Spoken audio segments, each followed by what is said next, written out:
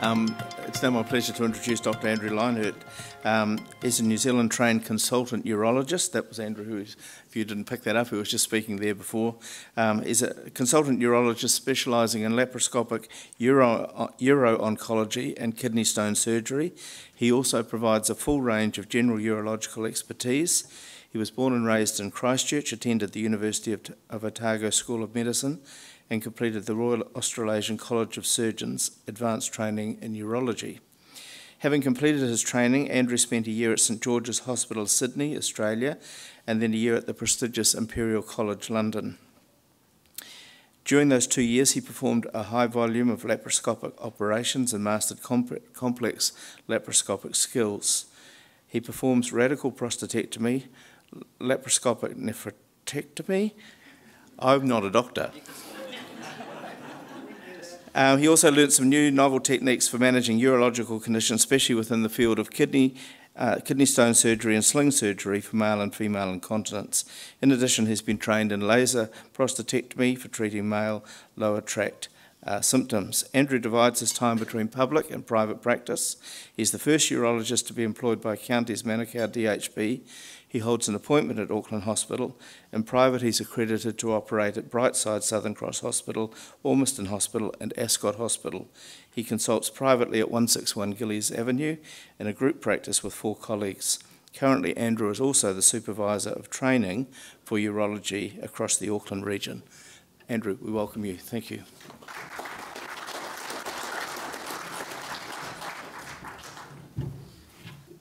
Thanks, Graham, and thank you all for coming. It's great to see a good turnout. People often ask me why I chose urology as a specialty, and certainly a big part of that answer is the patient population. If you look around the room, it's predominantly male, and most of you are a little bit older than me, closer to my father-in-law who's over there. And I find that the older men are a very nice patient population to deal with.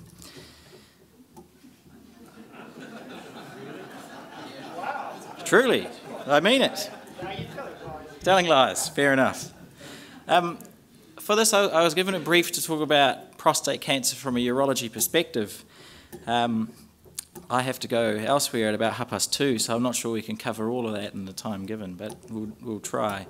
The point I really want to make about this is that we're involved mainly in diagnosis of prostate cancer and treatment of early disease. And it's a bit like a journey, and it starts with a PSA test, and that PSA test can lead you through to requiring treatment for your prostate cancer. And along that journey there's really 3 decision points, and I want to talk about those 3 areas today. And the first is whether you undergo a PSA test. The second point is when you're referred for a biopsy and whether you undergo a biopsy, and lastly there's a treatment decision if you get that far along the journey. That first decision point is really about whether you undergo a screening test. A screening test is testing someone who has no symptoms at all to see whether they have early stage disease. That's a very controversial area, and I'm going to slightly avoid the screening debate. Has anyone read this book? I think in this audience, probably not many. 4 or 5 pages. Yeah, good. I definitely wouldn't recommend it. I got to about halfway, a bit further along than you, and had to stop reading it because it's complete crap. Anyway, if we were going to put a label on decision-making in prostate cancer, this would be a very good label, 50 Shades of Grey. Us as a collective group of clinicians, and me as a urologist, really struggle to know what the correct answer is in terms of treating prostate cancer patients. And if we're confused, it's no wonder you as the general public find it incredibly confusing. To screen or not to screen? This is where the shades of grey start. There are no clear recommendations about screening. And I really don't want to get into the pros and cons of screening here because that really is a talk in itself. There's a lot written about this, and it's not too hard to find information about prostate cancer screening. There are lots of factors, though, that will influence a patient's decision about whether they undergo a test. Family history, particularly if you've had a family member who's died of prostate cancer, is clearly going to influence that decision. Friends or workmates who've gone through a prostate cancer experience. We all have different views and outlooks on life. Some of us take the ostrich approach and bury our head in the sand and don't want to know, so probably won't have a test. Others of us like to micromanage everything in our lives and have a test every 6 weeks.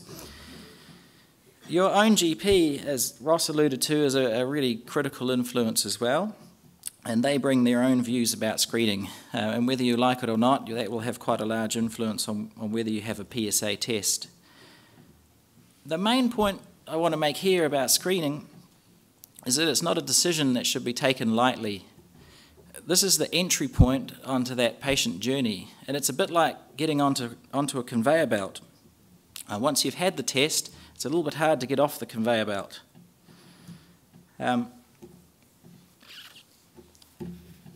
It's really not uncommon for me to meet patients who, when you ask them why they had the PSA test done, they said, "Oh, I don't know. It was just part of my normal bloods that my GP does, and he told me I had to come and see you." I really don't like it when that happens. I think that, unfortunately, you haven't had the opportunity to be involved in the decision-making that leads to potentially quite large consequences for you going forward. We'll move on from screening. The biopsy. I know there's definitely a few people in this room who've undergone a biopsy. I'm not sure that any of you have had one from me, but anyway. You may not want to after this. This is about the only area in prostate cancer with relatively clear guidelines. The New Zealand Ministry of Health got together a task force relatively recently to produce guidelines about when men should be referred to urologists and what the kind of thresholds are for considering a biopsy. And in my view, those guidelines are very sensible. And in my experience, it's rare for a patient to decline a biopsy once they've been referred to a urologist.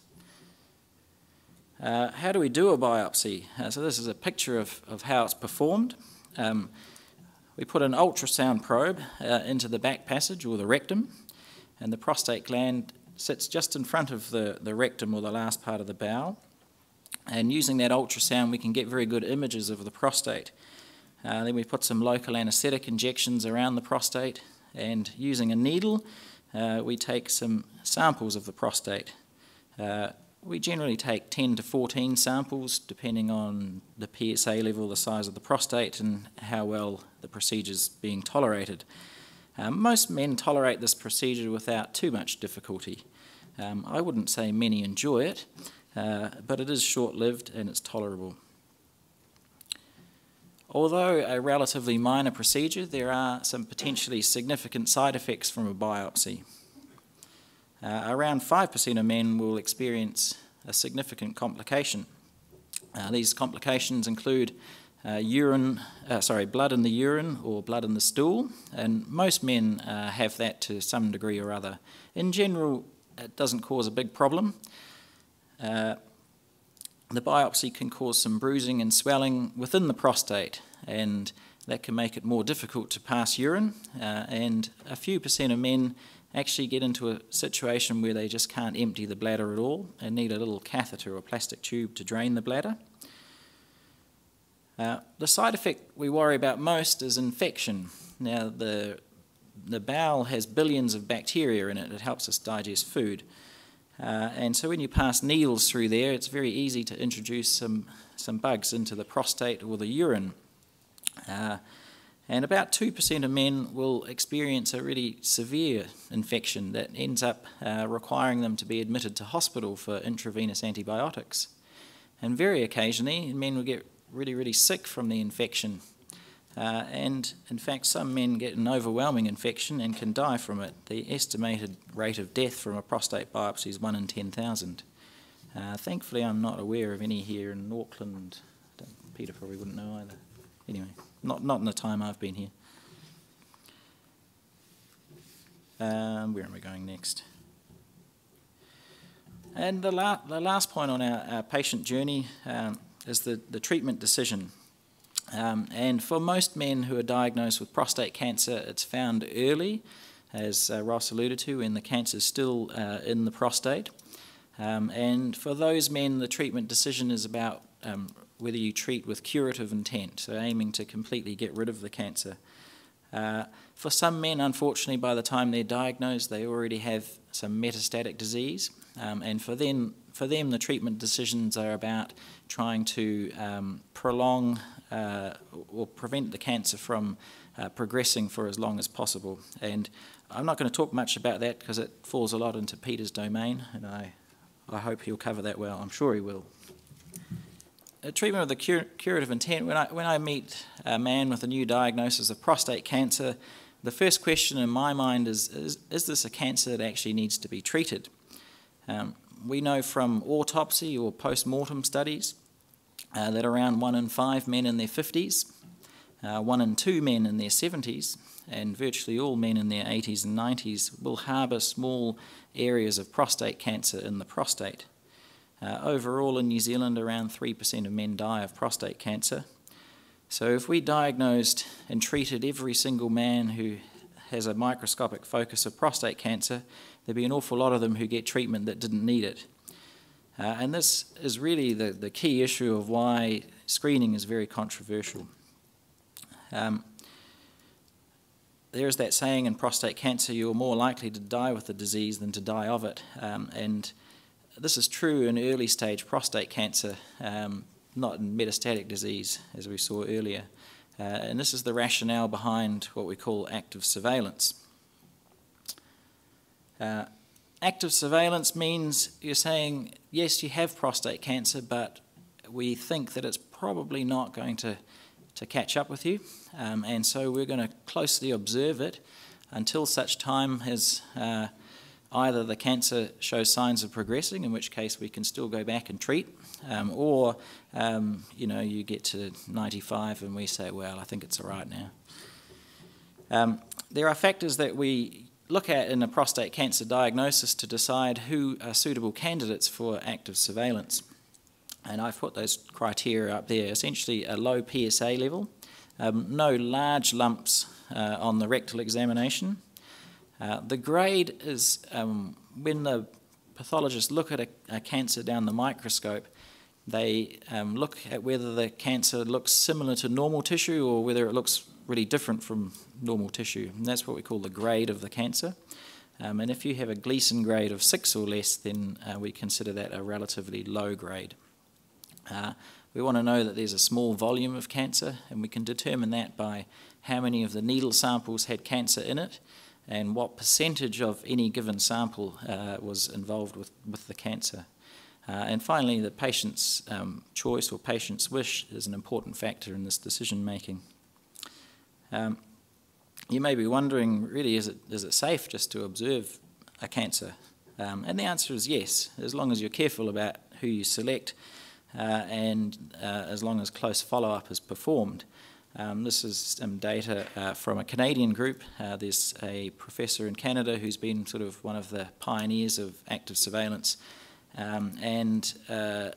Basically the sort of greeny yellow box in the middle that says 100% is the percentage of men who are still alive with their cancer. They've not died of prostate cancer. The overall survival, the 88% in the 10-year data, is men. What percentage of men are still alive? So 12% have died, but they've died of something other than prostate cancer. So in this group of men who had just had their cancer surveyed, over 10 years no one died of it. And that's really the rationale for surveillance, because a lot of men won't necessarily need treatment. Radiotherapy. I'm not going to talk much about radiotherapy today. It'll be a little bit unfair as there are no radiation oncologists here. And I'm a surgeon and bring inherent biases to such talks. All I will say is that the cure rates for radiotherapy and surgery are similar. There is, from a urologist perspective, perhaps some emerging data that surgery has a slightly higher cure rate, but it's certainly not a significant difference. The main difference between radiotherapy and surgery are really in the side effects of treatment. And for most men who are suitable for treatment of their prostate cancer, they would be suitable for either surgery or radiotherapy. There are some factors that would make us lean one way or another, but in general, most people are suitable for both treatments. Now on to the important part of the talk. The surgery. So what does the surgery involve? Basically, we do a thing called a radical prostatectomy. The radical means that we're taking the whole thing out with a little bit of the tissue around it. It makes it sound very dramatic. The prostate, as you can see in this slide, sits just below the bladder and just above the pelvic floor. And part of the pelvic floor is a muscle called your sphincter muscle that keeps the urine in when you want it in and lets it out when you want it out. And the front part of the prostate is very, very close to that muscle. We also take things called the seminal vesicles. Those are those funny-looking things going up the back of the bladder. We take those out. They're really a part of the whole prostate complex. And then on that slide you can see there's a nerve bundle labelled. Now, whether we take that nerve bundle out or not depends on a few things. If there's a cancer that's bulging out of the prostate and onto those nerves, then it wouldn't be safe to leave them behind, so we take them out. If those nerves are to do with erection function, so they carry on down to the penis. Now, if men don't have any erection function beforehand, there's not much point saving those nerves either. But then there's a group of men who have good erection function in very early stage disease, and we will try and preserve those nerves. And that means staying very, very close to the prostate. So when you hear of a nerve-sparing operation, what we're meaning, the prostate has a capsule or a lining around it, and that capsule is a little bit like an onion skin. It's got lots of layers to it. And so we try and get in between those layers and gently peel them off to try and leave those nerves behind. And that's what's meant by a nerve sparing. There are different ways you can do this operation. There's a good old-fashioned open surgery, or you can do some fancy newer techniques with laparoscope. That means a keyhole camera, or a laparoscope that's controlled by a robot. This is just a sort of overview comparison slide. There is a lot of debate about which technique is best, and it's a fairly complex debate, and it is a debate. There's no clear right or wrong answer. But I want to highlight a few things that I believe are definitely true when you're comparing these techniques. The hospital stay is slightly shorter if you undergo a keyhole operation, but it's not a huge difference. You're talking a 2 or 3 day stay after open surgery versus 1 or 2 with laparoscopic robotic. Open surgery in general will be slightly faster than laparoscopic or robotic to do. Open surgery is much cheaper. Particularly the robot is a very expensive device, but apart from the cost of the device, there's the cost of all the disposable instruments and things. The company Da Vinci that makes the robot, if anyone was smart enough to buy shares in them when they came on the market in 2000, their share price over 10 years went up 2,000%, which tells you how much they charge for the robot. Anyway, and with open surgery, there's a shorter learning curve for the surgeon. By learning curve, what we mean by that is when you do your very first operation, unfortunately, you're not as good as you are when you've done your 1000th. And so there's a gradient, I suppose, of improvement in your own techniques and ability. And that curve takes a lot longer to master in a laparoscopic and robotic approach compared to open.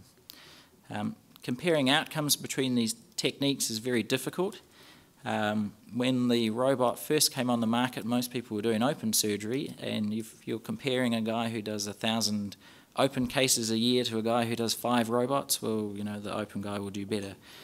Now, a lot of data comes out of America, and in America, very few open operations are done and thousands of robot ones, so now there's a bit of a swing the other way. So it's fraught with complexity to compare one method to the other. Sorry, I'll just go back. I did want to say one point, though, that what is definitely clear is that a single surgeon's outcomes are are partly determined by the volume of cases they do. So if we do 5 cases a year, we're unlikely to be as good as someone who does 50 a year, who's unlikely to be as good as someone who does 500 a year. Now, in New Zealand, we don't really have the patient population or the kind of tertiary referral structure to have people doing 500 a year like they do in America. And a high-volume New Zealand surgeon would probably be doing around 50 a year. And finally, the complications of surgery. Down in the sort of light grey, there's a few things I've written. Now, they're all short-term complications that happen around the time of surgery. They get sorted out, things like wound infections, needing a blood transfusion, those sorts of things. They do happen, and it's not to belittle them, but they happen and they're sorted out. There are 2 things really that we worry about in the longer term after surgery. Incontinence or leakage of urine, loss of urinary control is one of them. As I said, when we had our anatomy picture there, the prostate sits right on top of that sphincter muscle. And so when we surgically remove it, that muscle gets stretched and pulled during the surgery, and that impairs the function of the muscle temporarily, or at least you hope it's temporary. And so virtually all men for a period of time after surgery will have some leakage or incontinence and need to wear incontinence pads. That improves week by week, and the average length of time for needing to wear pads is around about 8 weeks or 2 months. You get continued improvement in the control or continence for up to a year after surgery, but at 1 year after surgery, around 10% of men still have some difficulty controlling the waterworks. For some of those men, they get leakage if they cough, sneeze, their wife makes them move the piano or dig out the tree. And it doesn't really bother them enough to want a second operation. And overall, about 5% of men undergo a second procedure. In general, if we do a second procedure for the incontinence, for the majority of men, we can cure it with a second operation. And the other longer-term complication is impotence or erection dysfunction. Even if we do a bilateral, so both sides, nerve-sparing operation, we will still permanently impair erection function in around half of our patients. Most men, when you talk to them about it, like, oh, well, doesn't really matter. And then about 2 years after the operation, it's like, oh, damn, it really does matter. So it is very important. There are factors that determine how likely men are to get erections or maintain erection function after surgery, particularly the age of the patient and the preoperative erection function. If it's a bit borderline beforehand, it'll be worse afterwards. And I'm not going to talk about outcomes of surgery because really the outcomes are determined a lot by people's PSA level beforehand, their staging scans, the grade of the cancer, etc., etc. So it's a little bit hard to do that on a group basis. It's something really at an individual level, and once you've taken the prostate out, you can get a very good idea about someone's prognosis. There's some very good nomograms out there, and you can plug patients' details into it, and it'll tell you a kind of 10-year figure of your likelihood of remaining disease-free. That was all I had. Unfortunately, I've got to go at 2:30, so if you've got some questions, it's probably better now rather than later for me anyway. Have you got a question, just put your hand up. Andrew's got the microphone there. Thanks. Hi, Andrew. Hi. I am a physiotherapist, so really with my physio muscle hat on. When you put your slide up about the open versus laparoscopic, is there any evidence for the outcomes like incontinence and impotence if one is better than the other? No. There's lots of evidence, one way or the other, in fact both ways, but I don't think there's truly any single study that can show a definite difference in cancer control or continence or erection function post either robot or open. Okay, that's if good, you truly compare apples with apples in a study, yeah. There's lots of studies, like there's one recently published out of Melbourne where they showed amazingly good results from the robotic operation, but when you look into it, the robotic operations were all being done privately by experienced high-volume consultants with minimum 10 years experience, and all the open ones were done in the public hospital by the junior registrar. and then they, I mean, I don't know how that was even published. So that's the sort of thing you're dealing with when you're looking at comparing outcomes. There's a lot of vested interests and bias. Andrew, do you have any opinions or outcomes or information regarding cryotherapy? Cryotherapy is rarely used in prostate cancer treatment. Its main role, I think, would be in what we call salvage therapy. So men who've undergone radiation for prostate cancer, who then have a recurrence within the prostate. It's very difficult to surgically remove the prostate in those men. The radiation causes a lot of scarring. It's a bit like tipping a whole lot of glue down there, and it just sticks it to everything. And it gets very hard to take it out. And so people have looked at other ablative treatments, of which cryotherapy is one. There's a lot of interest overseas in a slightly different technique called HIFU, or high intensity focus ultrasound.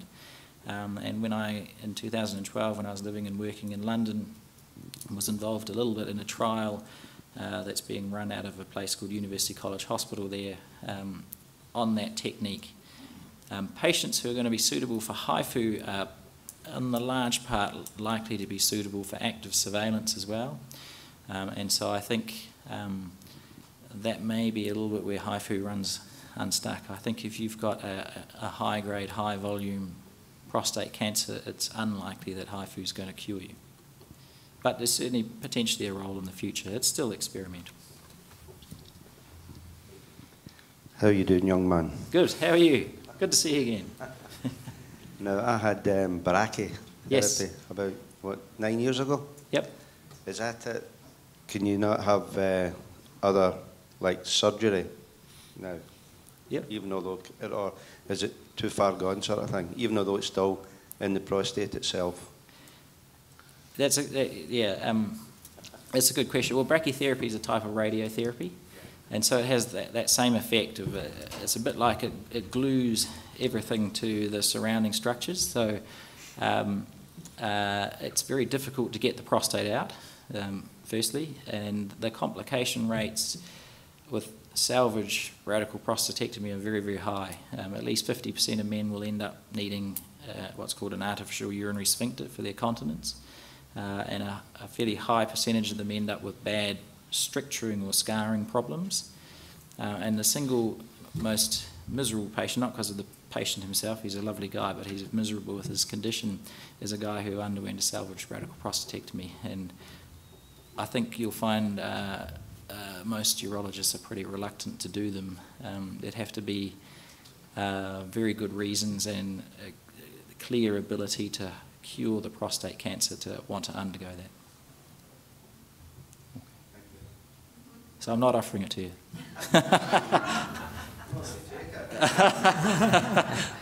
This lady down here. Thank you. Hello. Is that Yes, working? that's you. Okay, I have a question that relates to something that one of the statistics that Professor Lawrence says and diagnosis, which you may be able to help. So when he said that 20% of men with metastatic prostate cancer diagnosis Yes. are still alive at 5 years, when is the diagnosis of metastatic prostate cancer? Yeah, good question. So when we do a biopsy, well, some men will get referred to us with PSAs even in the thousands, and sometimes we don't actually biopsy them because the diagnosis is so clear. If your PSA is that high, you're very likely to have widespread metastatic disease. And we would do a bone scan, and that may show lots of hot spots in the bones. We do it partly to diagnose the metastatic disease, but also to know where it is. We may do a CT as well to look at the lymph glands, and that's how we would make that diagnosis.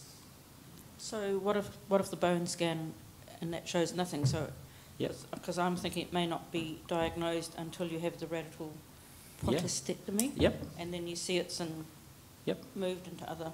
Absolutely, yeah. So there are, after we do a radical prostatectomy, even if all of the surgical margins are clear and we take lymph nodes out and there's no cancer in those, there is still a recurrence rate. And for exactly what you're alluding to, I think that sometimes cancer cells can have escaped out of the prostate already and gone somewhere else, and you couldn't see it on the scan. So I think the question I want to have assurance on, or maybe that's not the right word, Yep. the metastatic prostate cancer diagnosis, is that the diagnosis of the metastatic cancer or the diagnostic diagnosis of the prostate? Yeah, so in men, yes, you're right. So it's metastatic cancer that you can actually see on a scan would have that sort of data. After a radical prostatectomy, if the PSA blood test drops to 0, which you hope, if it then becomes detectable, it takes actually about 7 or 8 years before men develop symptomatic metastatic disease, and then the prognosis is on average is about another 4 years after that. So in that group of recurrence after radical prostatectomy, the average prognosis is more like 10 to 12 years. So it's a different group. Can I answer some of that? Yeah. Our study was basically, we went to the New Zealand Cancer Registry where there's a date of diagnosis, and then we took all the men in our region and went back to their notes to see how many of them had metastatic disease when they went on to the cancer registry for their first diagnosis. So when I'm talking about metastatic disease at diagnosis, I'm saying if you take 100 men who are first diagnosed, the majority of them are men who have been picked up through a PSA test, but there are some men who have not ever had a PSA test who will present for the first time with metastatic disease, and that's around 12%. Then there is another group who often have had surgery, and at surgery have been found that the prostate cancer has gone outside of the gland, and those are the ones I'm talking about, locally advanced disease. They're the ones who, early treatment with them, the prognosis is pretty good, but it's not as good as if the cancer was all within the gland. So they're the three groups. Yep. Yeah, with diagnosis of metastatic cancer, is surgery an option? Good question.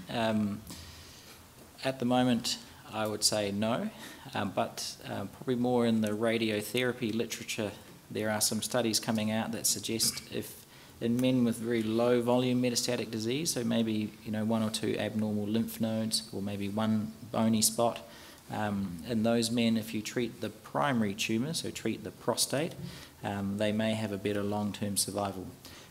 There's more work ongoing about that, and one of the problems in prostate cancer is if you want to design a study to show a treatment benefit, you've got to follow people up for at least 10 years. So it takes a very long time for that data to become useful, and I think with time we'll probably find that we may start treating the primary tumour more often in that setting. Thank you. Okay, we're all done. Oh, one more? Okay. Oh, rats. I know you don't like talking about radiation. Oh, no, I don't mind at all. No. You've mentioned nothing about subsequent radiations to other sites, yes, which seem to work in the sense that if you have it and you get another remission for 2 years or 3 years or whatever, yep, and then maybe it pops up again. Yep. Can you comment on that a little bit in terms of prognosis? So there's sort of... Assuming, Yeah. You were mentioning figures of 10 years for metastatic disease and then a further 4 years if... yeah. But was this for something with a high Gleason score or a low Gleason score? Or? No, that's... if you took all men who underwent a radical prostatectomy, yes, and then had a PSA recurrence, because after surgery you expect the PSA to become 0. Yes. And we don't do any scans as follow-up, we do the blood test, yes, and if it ever becomes positive, yes, after surgery, then that's a definition of recurrence. Yes. Now it might be say 0.2, and at that stage if you did a scan you wouldn't see any disease, and that's what I mean. And that group of patients, all comers, and you follow them through, the average length of time until they get symptomatic disease is about 7 or 8 years, and then another 4 or 5 years after that in terms of prognosis. With radiotherapy, there's 3 settings where radiotherapy is used. In treating with intent to cure, much like surgery. In what we call adjuvant or additional treatment. So they are men who have undergone a radical prostatectomy, and either there's been a positive surgical margin, so that means that there could possibly be cancer left behind in the pelvis, or there's some other features we look at on the pathology if it's gone beyond the capsule of the prostate or invaded into the seminal vesicles. In those men, there is some benefit from giving radiotherapy to the pelvis after surgery. So that's the adjuvant setting. And then in what we call the palliative setting for controlling symptoms. So they're men with advanced or late stage disease. And in particular, men who get a metastasis or a growth in bone, they can get a lot of pain from that. And if you give radiotherapy to that area, it dampens down the hot spot and alleviates the pain. But I think Peter may, I don't know whether you're going to touch on palliative RT, probably will. Yeah. Just briefly. Briefly. Okay, that's it. Andrew, we want to, yeah.